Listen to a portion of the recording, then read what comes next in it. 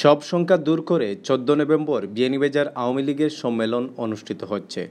এর মধ্যে সম্মেলন শান্তিপূর্ণভাবে আয়োজন করতে সকল প্রস্তুতি গ্রহণ করেছেন দায়িত্বশীলরা।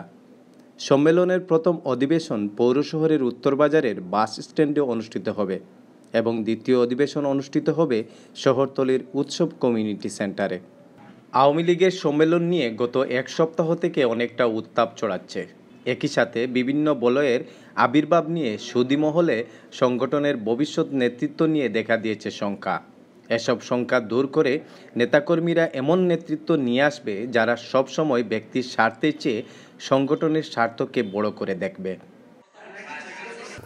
আমাদের বীরজাত রক্ষা করতে সমস্ত জনগণের যারা চলতে পারে সুন্দর করিয়া তাদের আপনারা ভোট দিবা। আর যারা নির্বাচিত হইবা অনুরোধ থাকবো আপনারা প্রত্যেক কর্নার থাকিয়া আপনারা মানুষ দেখে নিবা। আপনার যে সহসভাপতি সাংগঠনিক যে পদ লাগে প্রত্যেক কর্নারতে আনবা। আপনারা একগুয়া মনোভাব নিয়ে চলবা না, এতে গিয়া কোনো দল যে কোনো দল পরক্ষা আপনারা লাভ নিতে পারতাম।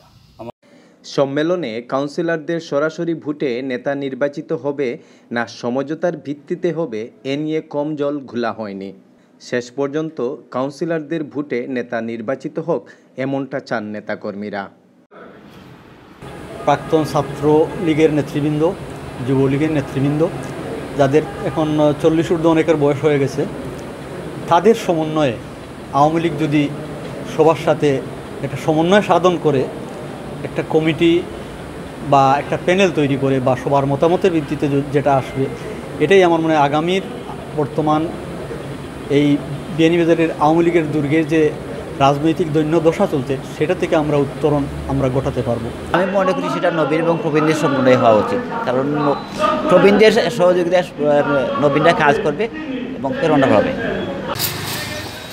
সম্মেলনের সকল প্রস্তুতি সম্পূর্ণ করতে কাজ করছেন দায়িত্বশীলরা। তারা নির্ধারিত সময়ের পূর্বে সম্মেলনের সকল আয়োজন সম্পূর্ণ করা হবে বলে জানিয়েছেন।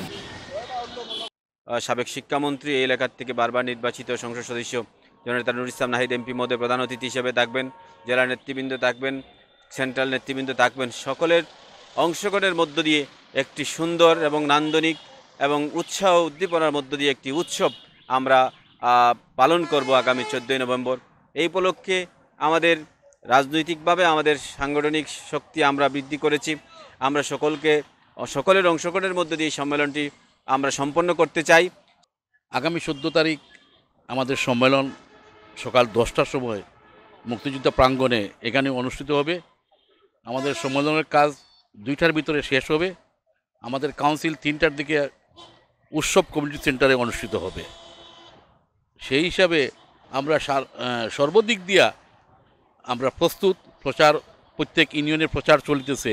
আমরা 406 জনের কাউন্সিলর কার্ড আমরা তৈরি করছি।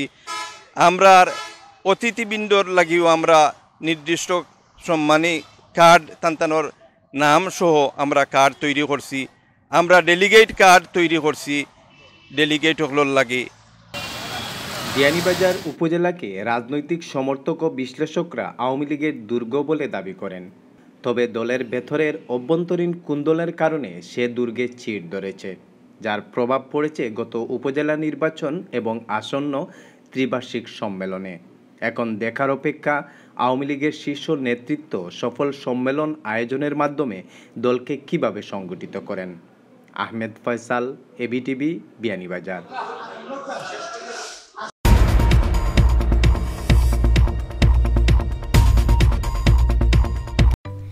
প্রবাসী পর্যটকদের জন্য সুখবর নিয়ে এলো নুসরাত হলিডে রেডি হোম।